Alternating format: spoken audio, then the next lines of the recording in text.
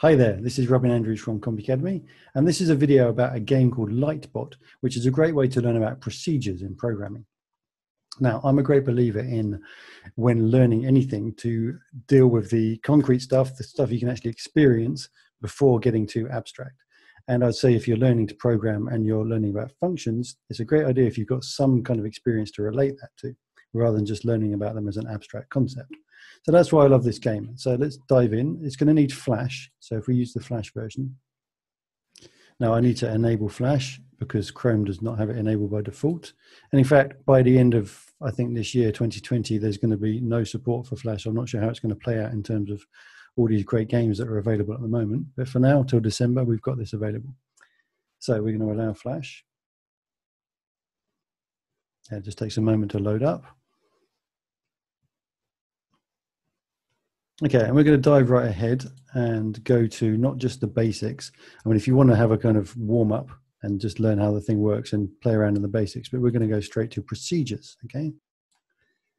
So the way this works is, these are the instructions, so you can read those in your own time.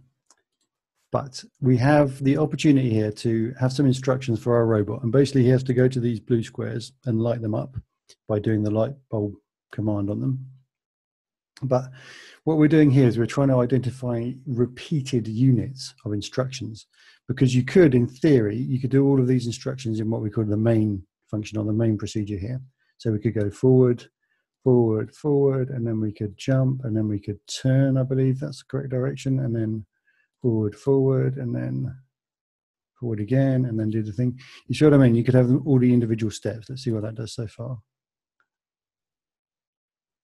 Okay, that's fine. But we're going to run out because we still need to turn again, and we still need to go forward, forward, and then we haven't got a remaining slot, okay? So this is not a very efficient use of our instructions. What we're going to do instead is we're going to identify the repeating part and then call that sequence again and again, right? Or however many times we need it. So if I reset this, I'm doing great apparently, which is nice. Which is nice. Some of you might get that reference.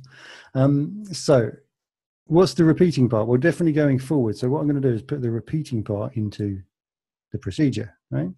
And then forward, forward, forward, jump.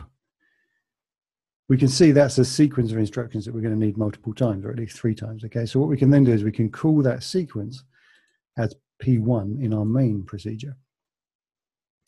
And I'll show you what that does. It executes everything that was in there.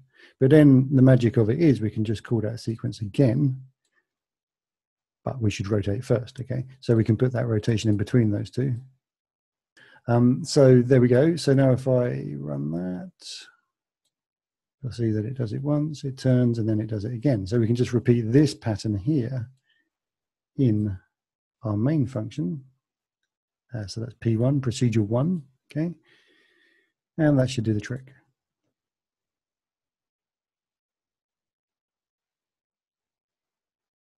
So there it is. That's a really great way to learn about procedures while not really feeling like you're learning, because you're just having fun along the way. So let's look at the next one. So the key is to identify the repeating parts here. So we're definitely going to need to go forward 1, and that's going in our procedure. Okay, so we're going forward 1, and then we're going to turn. And then we're going to go forward another 1, and then we're going to turn the other way. See, that looks to me like that's the repeating section. So let's call that, call it a couple of times to make sure we got it right. That's good to me. So that was twice, so if we do it twice more.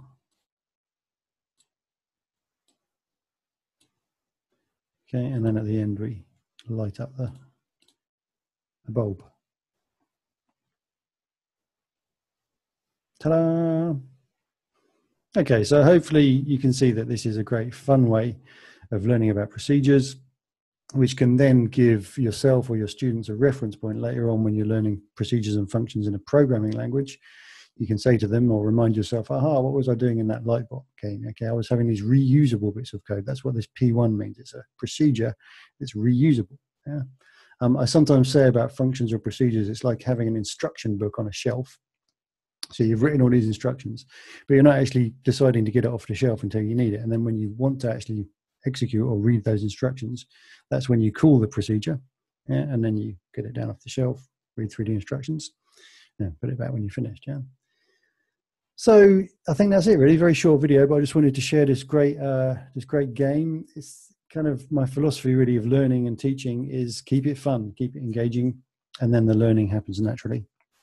And then if you want to get a little bit more involved in the theory, then you've got a reference point, you've got some experience.